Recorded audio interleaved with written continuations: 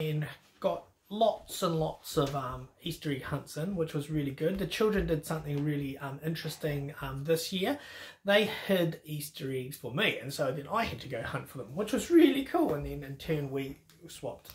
We had such a great time. It was really good. So I really hope you had a good family time, and I can't believe that we have been on this journey now for coming up to 20 days, and it's been exciting, and I've been really enjoying doing this.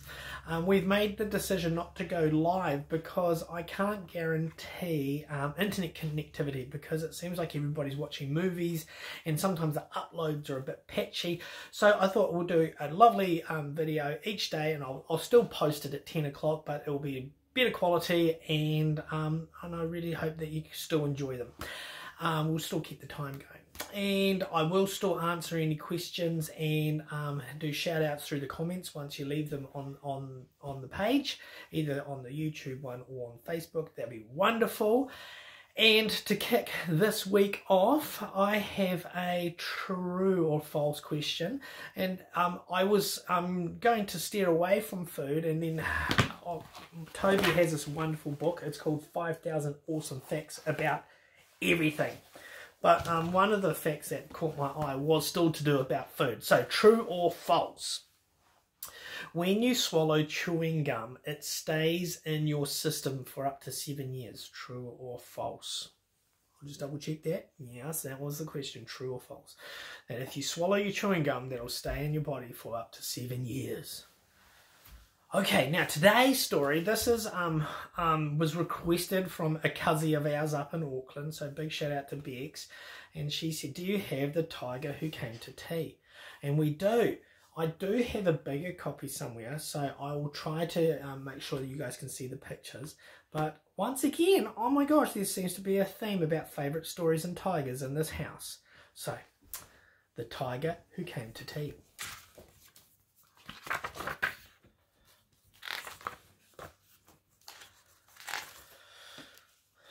Once there was a little girl called Sophie, and she was having tea with her mummy in the kitchen. Suddenly there was a ring at the door. Bing bong. Sophie's mum said, I wonder who that could be. It can't be the milkman, because he came this morning. And it can't be the boy from the grocer, because this isn't the day he comes. And it can't be Daddy, because he's got his keys. We better open the door and see. Sophie opened the door, and there was a big, furry, stripy tiger. The tiger said, excuse me, but I'm very hungry. Do you think I could have tea with you? Very polite tiger. Sophie's mummy said, of course, come in. So the tiger came into the kitchen and sat down at the table, as tigers do. Sophie's mummy said, would you like a sandwich? But the tiger didn't just take one sandwich. He took all the sandwiches on the plate and swallowed them up in one big mouthful. And he still looked hungry, so Sophie passed him the buns. But again, the tiger didn't eat just one bun. He ate all the buns on the dish. And then he ate all the biscuits and all the cake, until there was nothing left to eat on the table. So Sophie's mummy said, would you like a drink? And the tiger drank all the milk in the milk jug and all the tea in the teapot. Oh, Mr. Tiger, you're a bit greedy. And then he looked around the kitchen to see what else he could find. Still hungry.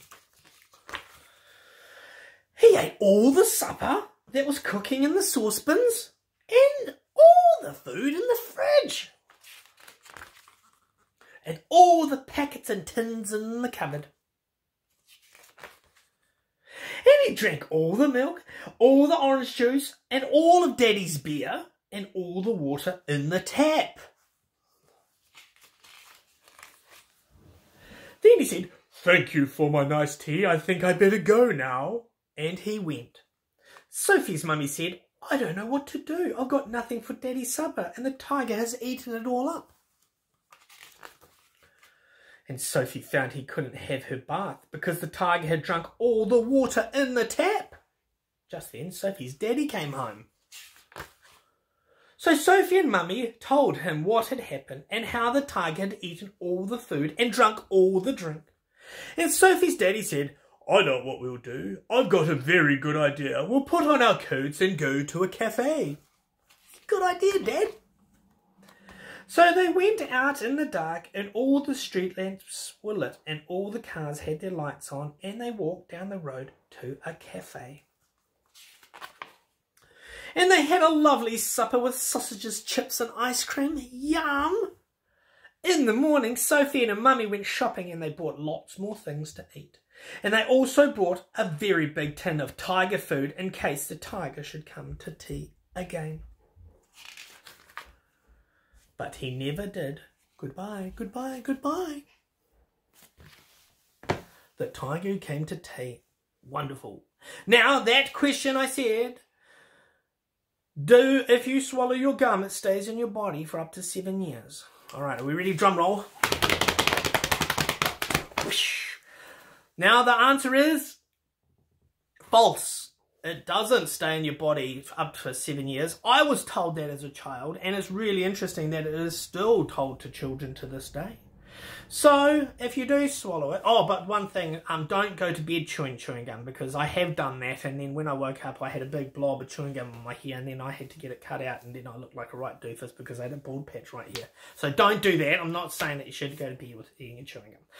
But don't worry, if you swallow it, it's not going to stay there for 7 years. So, I really hope you enjoyed that, and we'll see you tomorrow. Thank you.